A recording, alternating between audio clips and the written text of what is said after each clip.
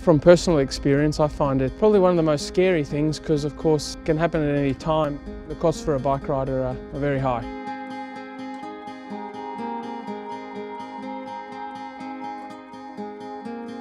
I think car doorings are a big issue because it's so easy to happen. It's so easy for us to be in a rush and jump out of our car.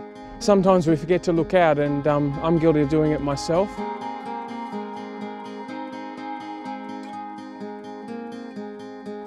A bike grip on the inside of your car door is a little reminder before you open the car door. I think if we have forgotten to look in our rearview mirror, it is a good reminder.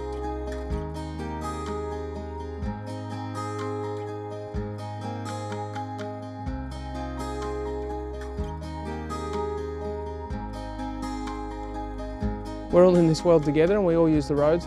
Any small thing that can help doesn't cost anything. If it can save a life or save someone's face, it's well worthwhile.